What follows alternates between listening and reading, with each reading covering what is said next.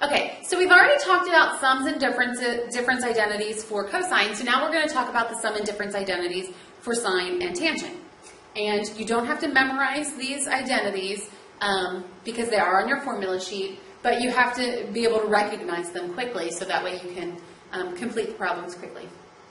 All right, so here are your sine identities, and then here are your tangent identities. And so now we're going to take a look at using them in some examples.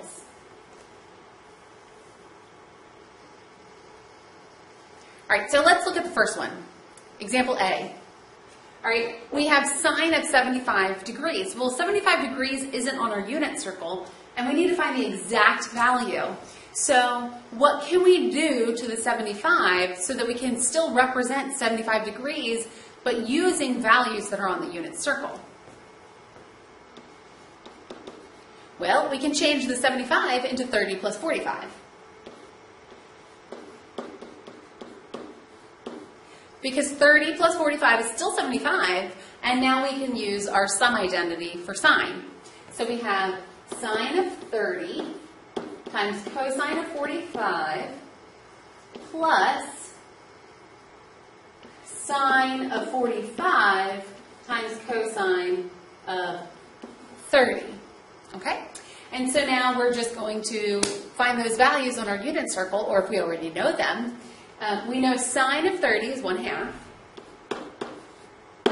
Cosine of 45 is square root of 2 over 2. Sine of 45 is square root of 2 over 2. And cosine of 30 is square root of 3 over 2. All right, so we multiply these and we get the square root of 2 over 4. And then we multiply these and we get the square root of 6 over 4. So we get square root of 2 plus square root of 6 all over 4.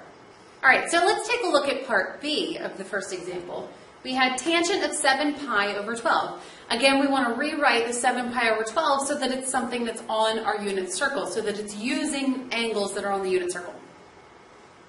So we can rewrite this tangent of 7/12, we can change that into 3 pi over 12. I said 7/12, so 7 pi over 12, plus 4 pi over 12. Okay, because 3 pi over 12 plus 4 pi over 12 is 7 pi over 12. And then we can simplify those, and we'll find that they are values that are on the unit circle. So we get pi over 4 and pi over 3. And those are on the unit circle, so we can find the exact values. All right, so then we want to use our tangent, our sum for tangents identity. So, all right, so what we're going to do is we're going to,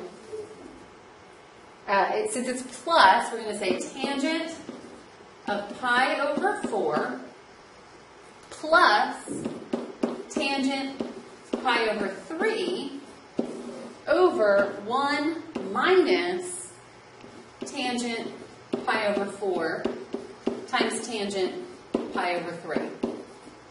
Okay? So that's how we set up the identity.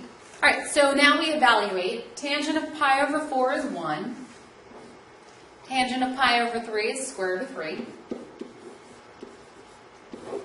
So then we have 1 minus 1 times square root of 3, so that's going to be square root of 3. Now, this is not our final answer.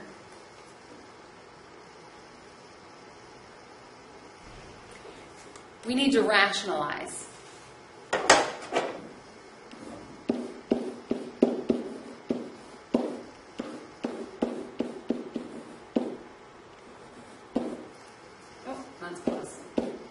So remember in Algebra 2, when we rationalize, we're looking to make this a difference of two squares so we can get rid of the radical in the denominator.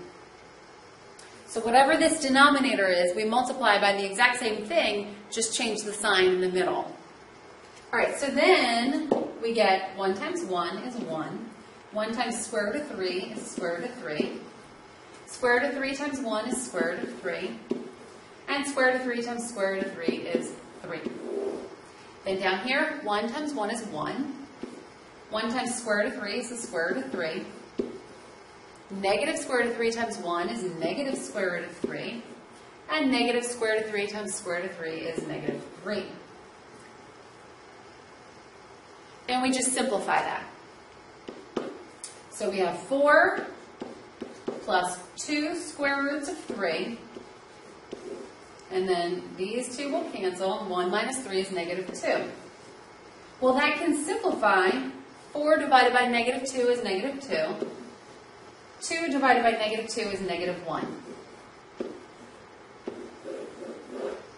And so that is the tangent of 7 pi over 12 in exact form. So now let's take a look at part C, and we'll just do it right up here. 40 degrees and 160 degrees are not on our unit circle, so what we can do is combine these. This is the difference of sine, or it's a difference identity for sine, so we can say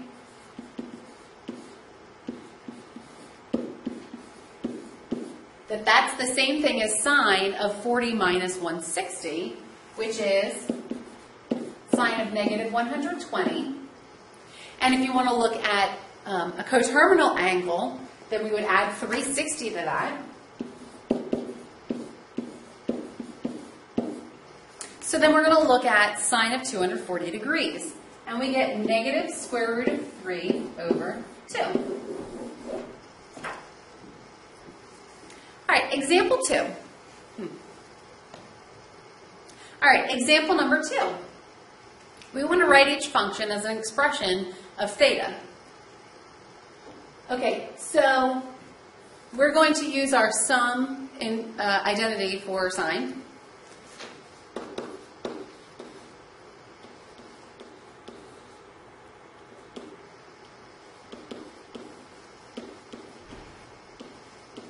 Okay, so we just plug in the 30 for A and the theta for B. And we know sine of theta is equal to 1/2.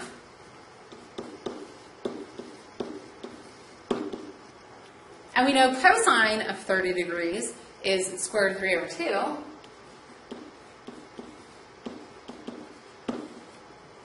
And there you go.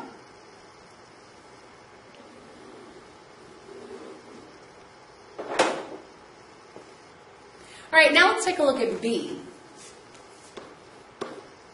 We have tangent of 45 degrees minus theta, so this is a difference identity for tangent.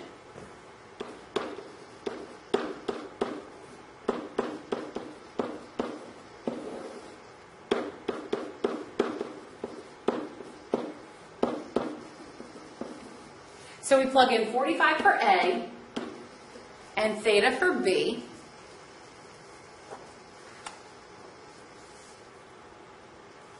And then we know tangent of 45 degrees is 1.